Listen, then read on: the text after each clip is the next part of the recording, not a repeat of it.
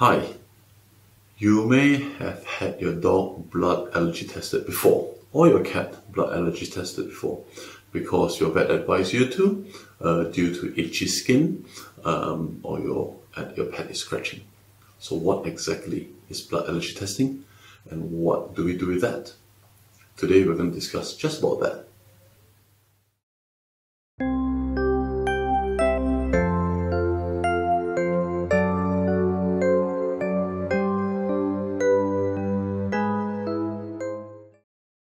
So, blood allergy testing is usually offered to pets, dogs or cats, that are scratching, they're itchy, and we suspect that there is an allergy involved.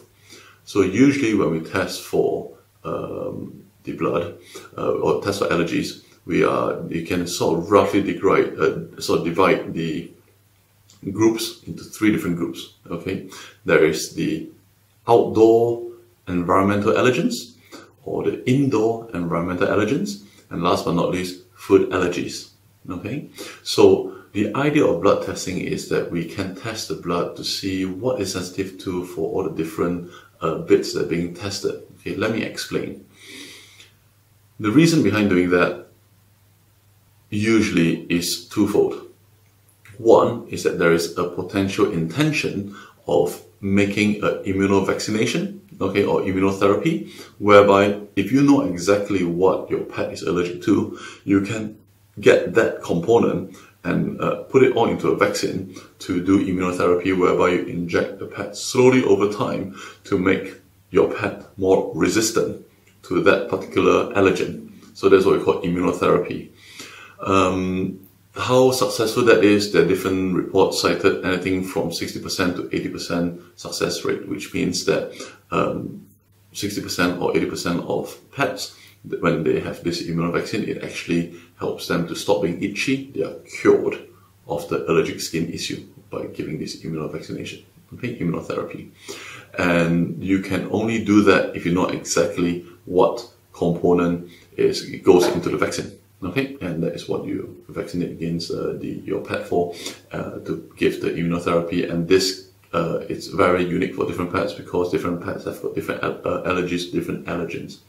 So so that's the first reason. The second reason sometimes is people like to know, and some things that when we find out, there are actually things that we can do, management methods or procedures that we can do to reduce the allergens. Okay, so I'm going to go through a few different examples. So the first one is, let's talk about indoor allergens. So indoor allergens, things that we sort of check against, is usually things like storage mites, forage mites, house dust mites, flea allergic dermatitis, where the animal is allergic to the flea saliva itself. So when we find if our animal is allergic to, or has been shown to have an allergy for all these sort of different components, there could be something that we can do. For example, if an animal has got flea allergic dermatitis and it's shown in the blood test, then we know that for this particular animal, to stop the itchiness, you cannot really achieve a low flea burden. You must have a no flea burden, because what it really means is that they're allergic to the flea saliva itself, whereby a single bite can trigger off a reaction as though bitten by 1,000 fleas. So we have to make sure that this pet has got no fleas by having very, very good flea control. Okay. Another example would be if our little friend here is allergic to storage mites, then sometimes it's not uncommon for owners to put dry dog food into a big tub and slowly scoop out a little bit on the daily intake from that. And when it goes all the way to the bottom, there could be a lot of little grains inside there, okay? And that is where that should be cleared properly, okay, before a fresh bag of food is put inside there. Or simply wiping the dog's face so that all the little dust from the food is not stuck around the face, okay? That can potentially increase the chance of your pet being exposed to storage mites. So these are specific things that we can do to improve the situation, but we only know how to do that because we've tested the dog for the allergy and found that the dog is allergic to that, or the pet is allergic to that, okay? Because this also goes for cats as well. So that's for the indoor allergens. For the outdoor allergens, okay, that is a little bit useful or not useful. For example, if it comes out to be the pet is allergic to a particular sort of grass that you know is growing in that particular field, and every time your dog goes into that field or your cat goes into that field, they come back itchy. So it's quite simple. It's just, if possible, ignore the field. Avoid the field, so you don't even go near the allergen in the first place. Sometimes it may not be that useful. For example, if it says that your pet is allergic to, say, a birch tree that is just found outside your house. It's tricky, unless you're saying that you're going to chop the tree down. There's not much you can do about it. It's one thing finding it out, but you can't do anything about it. So that is where sometimes the knowledge can be interesting, but it may not be that useful in terms of solving the problem. An option of that is, if you're interested in doing the immunovaccine, then that could be one good reason of why you have to do the blood test in the first place. So usually for external environmental, outdoor environmental allergens, they look for different trees, they look for different leaves, weeds, flowers, grasses, mold, and all this sort of different variety. The challenge to that comes in, they're testing for things that they have known to cause problems. However, they cannot test everything that Mother Nature has to provide.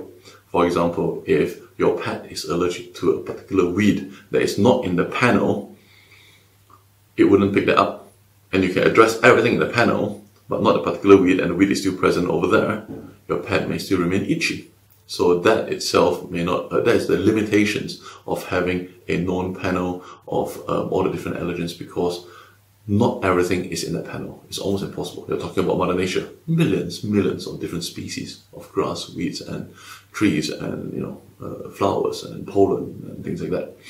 So that's a limitation, but that's also why we sort of do it, and those are the different advantages. The last one, food allergy testing. Okay, so there's a blood test for that, whereby they test whether there's an allergen against beef, chicken, turkey, soya, wheat, and things like that. Okay. However, my personal understanding, and from chatting to different dermatologists, different specialists, and also doing my own research, the blood component of food testing is not as robust or as useful as the rest of the different panels of the environmental allergens. So for me personally, I don't really read too much into the food allergen results for the blood testing. If I felt that an animal is having a food allergy, I'll be suggesting a trial, sort of trial therapy or a trial diet, sort of a hypoallergenic diet to take out all the sort of allergens in the food, or to try a completely novel protein. But that is for a whole different discussion. It's just that I don't rate, personally, blood tests for food that much, because of the conflicting evidence we're getting, whereby it may not show too much on the blood test, but the animal is actually allergic to that particular food. It's just the results don't correlate too much, in my experience, to real life. So that is my sort of a little take on allergy blood testing. Comment below if your pet has had an allergy blood test and whether it helped you or not. I look forward to see you at the next event. This is Amity.